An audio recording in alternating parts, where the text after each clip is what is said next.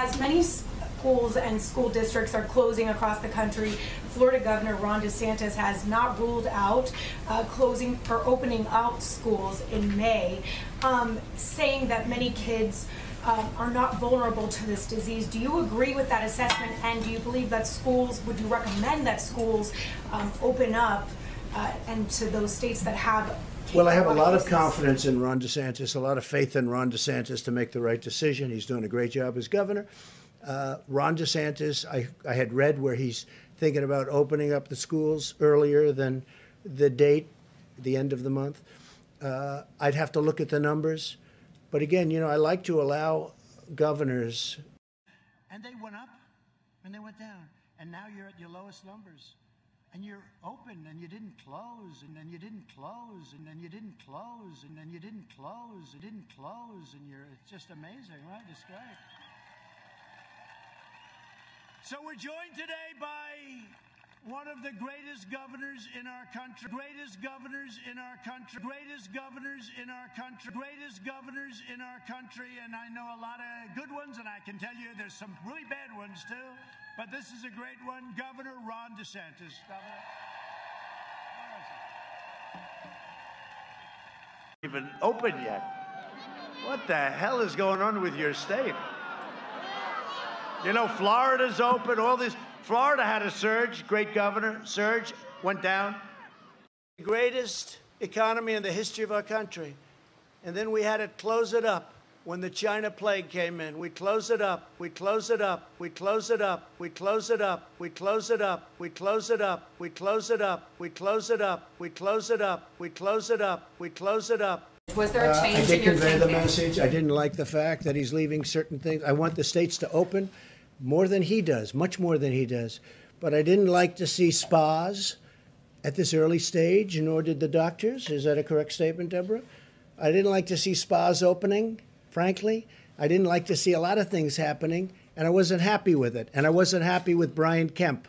I wasn't at all happy, but I wasn't happy with Brian Kemp. Spas, beauty parlors, tattoo parlors. That. And by the way, I want them to open. Oh, excuse me. I want them to open, and I want them to open as soon as possible. And I want the state to open. But I wasn't happy with Brian Kemp. I will tell you that right now. Yeah, go ahead. But I want people to be safe. And I want the people in Georgia to be safe. And I don't want this thing to flare up because you're deciding to do something that is not in the guidelines. And I went to Deborah and Dr. Fauci and other people, and they weren't thrilled about it. And one thing I have to pay tribute, we have, whether it's Dr. Fauci, we have the best people on earth. We have the most talented people. Whether to ease them or reinstate them for another 15 days. Will you follow the advice of Dr. Birx and Dr. Fauci if they say you should maintain them for 2 more weeks? Yeah. And then ultimately I have to make a decision. But I certainly listen to them. I listen to a number of people. And I have a lot of respect for Dr. Fauci and for Dr. Birx. This going on long into the future when this virus is gone and defeated, some of the things we're doing now will be very good practice for the future, including for not getting the flu, which is very devastating also. So some of what we're learning now will live on into the future. I really believe that. Shaking hands or not shaking hands, washing hands all the time, staying a little apart.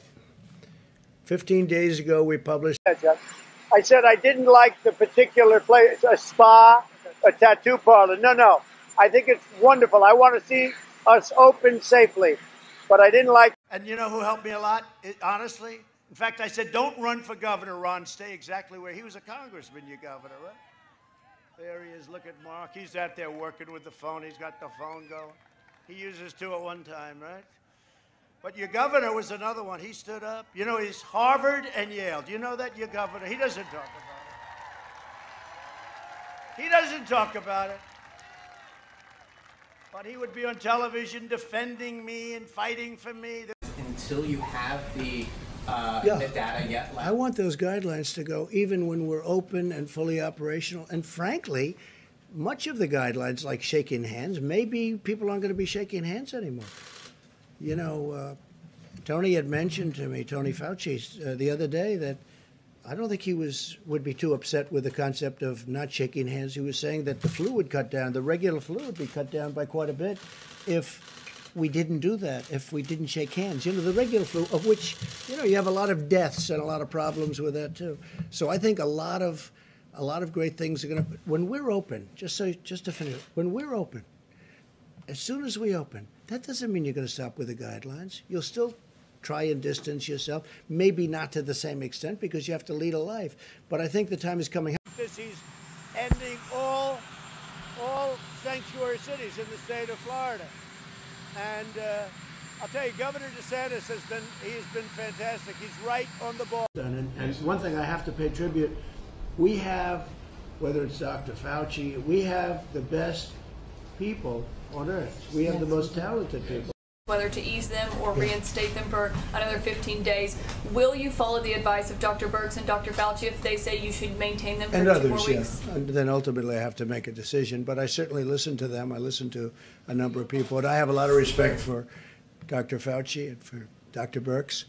This going on long into the future when this virus is gone and defeated, some of the things we're doing now will be very good practice for the future, including for not getting the flu, which is very devastating also.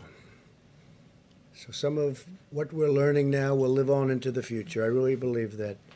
Shaking hands or not shaking hands, washing hands all the time, staying a little apart. 15 days ago, we published